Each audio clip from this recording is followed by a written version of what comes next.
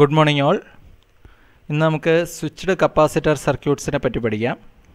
പണ്ട് analogue signal പ്രോസസ്സിങ്ങിന് വേണ്ടിയിട്ട് use ചെയ്തുകൊണ്ടിരുന്നത് കണ്ടിന്യൂസ് ടൈം സർക്യൂട്ട്സ് ആയിരുന്നു. എക്സാമ്പിൾ നമ്മളെ റെസിസ്റ്റർ, കപ്പാസിറ്റർ, ഒപ്പാമ്പും കൂടെയും ചേർന്നിട്ടുള്ള കണ്ടിന്യൂസ് ടൈം സർക്യൂട്ടായിരുന്നു നമ്മൾ അനലോഗ് സിഗ്നൽ പ്രോസസ്സിങ്ങിന് വേണ്ടിയിട്ട് നമ്മൾ യൂസ് ചെയ്തുകൊണ്ടിരുന്നത്. ഇപ്പം CMOS ടെക്നോളജിയൊക്കെ ആയി. എന്നിട്ട് CMOS ടെക്നോളജിയിലോട്ട് വന്നപ്പോൾ ഇതിൻ്റെ ഈ റെസിസ്റ്ററിൻ്റെയും കപ്പാസിറ്ററിൻ്റെയൊക്കെ ടോളറൻസ് CMOS ടെക്നോളജിയിൽ അത്ര നല്ലതല്ല, അനലോഗ് സിഗ്നൽ പ്രോസസ്സിംഗ് ഫംഗ്ഷന് വേണ്ടിയിട്ട് ഉപയോഗിക്കാൻ വേണ്ടിയിട്ട്.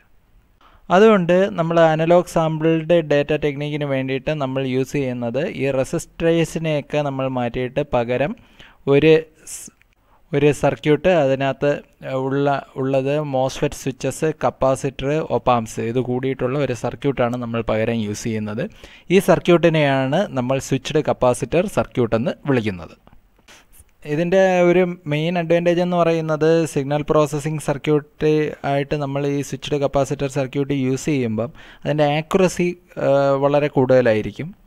ആക്യുറസി എന്ന് പറയുന്നത് മെയിനായിട്ടും proportional to the accuracy of capacitive റേഷ്യോൻ്റെ ആക്യുറസിക്ക് proportional ആയിരിക്കും സ്വിച്ച്ഡ് കപ്പാസിറ്റേഴ്സിൻ്റെ ആക്യുറസി എന്ന് പറയുന്നത്.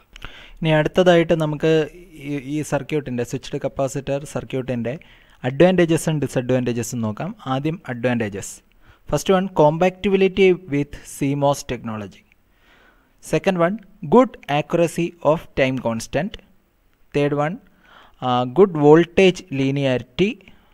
Fourth one, good temperature characteristics. അന്നേരം ഇതിൻ്റെ അഡ്വാൻറ്റേജസ് എന്ന് വെച്ച് കഴിഞ്ഞാൽ ഇത് CMOS ടെക്നോളജിക്ക് കോമ്പാക്റ്റബിൾ ആണ്, പിന്നെ ആക്യുറസി കൂടുതലാണ്, പിന്നെ അതേപോലെ ഗുഡ് വോൾട്ടേജ് ലീനിയാരിറ്റി, പിന്നെ ഗുഡ് ടെമ്പറേച്ചർ ക്യാരക്ടറിസ്റ്റിക്സ്. ഇത്രയുമാണ് ഇതിൻ്റെ മെയിനായിട്ടും ഇതിൻ്റെ അഡ്വാൻറ്റേജസ്. ഇനി ഡിസഡ്വാൻറ്റേജസ് നോക്കിക്കഴിഞ്ഞാൽ first one clock feed through ആണ്. ക്ലോക്ക് ഫീഡ് ത്രൂ എന്ന് പറയുന്ന പ്രോബ്ലം നമ്മൾ പഠിച്ച ഒരു നോൺ ലീനിയാരിറ്റി എഫക്റ്റാണ്. ആ ഒരു ക്ലോക്ക് ഫീഡ് ത്രൂ എന്ന് പറയുന്നത് ഇതിനെ അഫക്റ്റ് ചെയ്യുന്നുണ്ട്. Second one, the requirement of overlapping clock ഇത് പ്രോസസ്സ് ചെയ്യാൻ വേണ്ടിയിട്ട് ആവശ്യമാണ്. Third point, the necessity of band width of signal being less than the clock frequency. നമ്മൾ ഇതിന് വേണ്ടിയിട്ട് യൂസ് ചെയ്യുന്ന സിഗ്നലിൻ്റെ ബാൻഡ് വിഡ്ത്ത് എന്ന് പറയുന്നത് ക്ലോക്ക് ഫ്രീക്വൻസിയെക്കാട്ടിയും കുറവായിരിക്കും. Fourth point, switched capacitor circuits R continuous in amplitude and discrete in time. They are often called analogue sampled data circuits. എന്നിട്ട് switched capacitor circuit എന്ന് പറയുന്നത് ആംപ്ലിറ്റ്യൂഡിന് കണ്ടിന്യൂസ് ആയിരിക്കും, അതേപോലെ ഡിസ്ക്രീറ്റ് ഇൻ ടൈം ആയിരിക്കും. കാരണം മോസ്ഫെറ്റ് നമ്മൾ യൂസ് ചെയ്യുന്നു, അന്നേരം അത് ഓണും ഓഫും ആവുന്നതിനനുസരിച്ചായിരിക്കും ഔട്ട്പുട്ട് വരുന്നത്. അന്നേരം അതാണ് ഓണാവുമ്പം കണ്ടിന്യൂസ് ആയിട്ട് ആംപ്ലിറ്റ്യൂഡ് തരും, പക്ഷേ ടൈം ഇൻ്റർവെൽ എന്ന് പറയുന്നത് ഡിസ്ക്രീറ്റ് ആയിരിക്കും. ഇനി ഇതിനെ പറയുന്ന വേറൊരു പേരാണ് അനലോഗ് സാമ്പിൾഡ് ഡാറ്റ സർക്യൂട്ട്സ് എന്ന് നമ്മൾ ഇതിനെ വിളിക്കാറുണ്ട്, സ്വിച്ച്ഡ് കപ്പാസിറ്റർ സർക്യൂട്ട്സിനെ വിളിക്കാറുണ്ട്. ഇനി നമുക്ക് സ്വിച്ച്ഡ് കപ്പാസിറ്റർ സർക്യൂട്ട്സിനെ പറ്റി നോക്കാം. ഫിഗറിൽ കാണുന്നത് ഒരു സ്വിച്ച്ഡ് കപ്പാസിറ്റർ റെസിസ്റ്ററാണ്. ഇതിൻ്റെ ഇക്വലൻറ്റ് സർക്യൂട്ട് റൈറ്റ് സൈഡിൽ കൊടുത്തിട്ടുണ്ട്. ഇനി നമുക്ക് സ്വിച്ച്ഡ് കപ്പാസിറ്റർ സർക്യൂട്ട് നോക്കാം.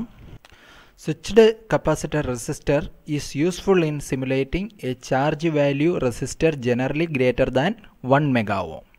ചാർജ് വാല്യൂ റെസിസ്റ്റർ 1 മെഗാ-ഓമിനെക്കാട്ടിയും കൂടുതലായിട്ടുള്ള റെസിസ്റ്റൻസ് വാല്യൂവിനെ സിമുലേറ്റ് ചെയ്യാൻ വേണ്ടിയിട്ട് യൂസ് ചെയ്യുന്ന സർക്യൂട്ടാണ് നമ്മുടെ ഈ സ്വിച്ച്ഡ് കപ്പാസിറ്റർ റെസിസ്റ്റർ സർക്യൂട്ട് എന്ന് പറയുന്നത്.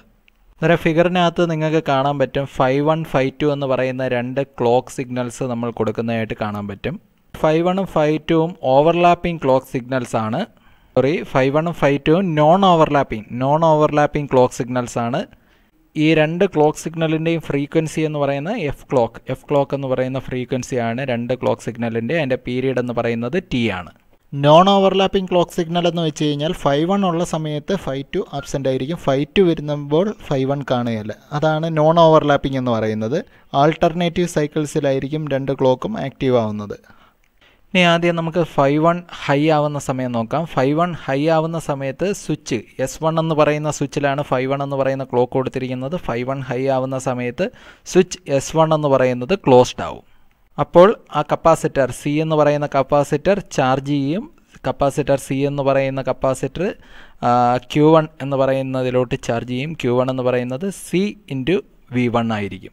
നമ്മൾ പഠിച്ചിട്ടുണ്ട് കപ്പാസിറ്ററിൻ്റെ ചാർജിനുള്ള ഇക്വേഷൻ Q = CV എന്ന് പഠിച്ചിട്ടുണ്ട്. ഇവിടെ കപ്പാസിറ്റർ C ആണ്.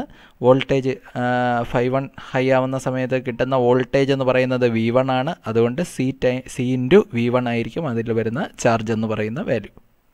ഇതേപോലെ ഈ S2 എന്ന് പറയുന്ന സ്വിച്ച് ക്ലോസ് ആവുമ്പോൾ എന്ന് വെച്ചാൽ S2 എപ്പോഴാണ് ക്ലോസ് ആവുന്നത്? 5 to ഹൈ ആവുമ്പോൾ. 5 to ഹൈ ആകുമ്പോൾ ഓട്ടോമാറ്റിക്കലായിട്ട് 5.1 എന്ന് പറയുന്നത് ലോ ആയിരിക്കും, S1 എന്തായിരിക്കും? ഓപ്പൺ ആയിരിക്കും, S2 ആയിരിക്കും ക്ലോസ് ആവുന്നത്. ആ സമയത്ത് ഇതേപോലെ ഈ സെയിം പ്രോസസ്സ് തന്നെ നടക്കും. അന്നേരം ചാർജ് സ്റ്റോർ ചെയ്യുന്നത്, കപ്പാസിറ്ററിൽ ചാർജ് സ്റ്റോർ ചെയ്യുന്നത് Q2 എന്ന് പറയുന്ന ചാർജ് ആയിരിക്കും സ്റ്റോർ ആവുന്നത്. Q2 നമുക്ക് പറയാം Q2 = C × V2. അന്നേരം ആ V2 എന്ന് പറയുന്ന വോൾട്ടേജ് ആയിരിക്കും ആ കപ്പാസിറ്ററിനെ ചാർജ് ചെയ്യിപ്പിക്കുന്നത്. ഇപ്പം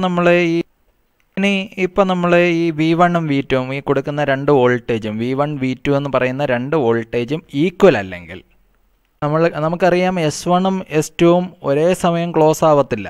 കാരണം നമ്മളിവിടെ അപ്ലൈ ചെയ്യുന്ന ക്ലോക്ക് സിഗ്നൽ എന്ന് പറയുന്നത് നോൺ ഓവർലാപ്പിംഗ് ക്ലോക്ക് സിഗ്നൽസ് ആണ്.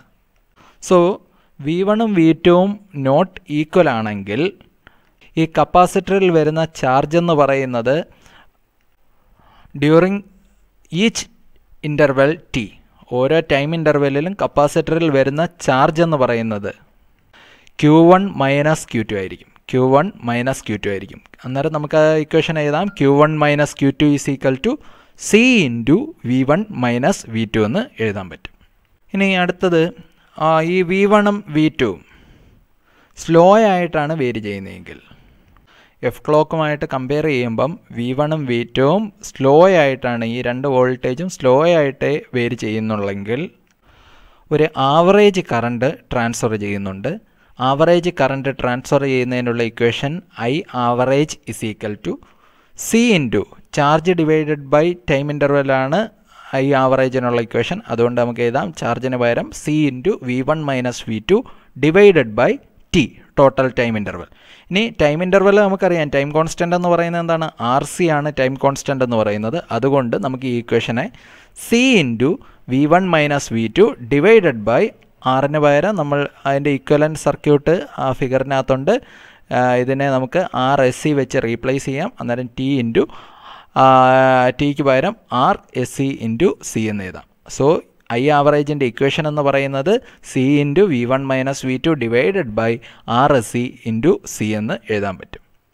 ഇതിൽ നിന്നും നമുക്ക് I average = V1 - V2 divided by RSC എന്ന് എഴുതാം. So the resistance of the switched capacitor circuit is given by RSC = T/C, which is equal to 1/C × F clock എന്ന് എഴുതാം.